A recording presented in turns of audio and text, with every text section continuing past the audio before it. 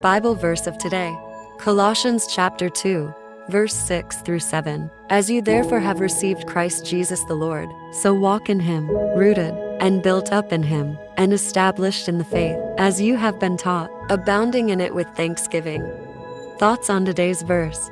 Some things you don't change, swap, or update. In an age when computer processors make major leaps every few months, and software companies release new upgrades every year, we get programmed into looking for the new and improved version of everything. The simple but profound truth is that Jesus is Lord. No update needed, no rival worthy, no change necessary. In fact, if we stray from this as the basis of our life, we put all we hold dear at risk. But if we continue, if we grow, if we root ourselves in this truth and make it the undergirding reality of our lives, then our future is secure and our victory is assured. Let's pray.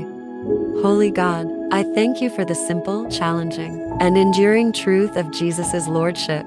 Through your Spirit, I pray that you will conform my life to more closely reflect his Lordship in my work, my family, and my daily influence. In the name of the Lord Jesus Christ, I pray. Amen.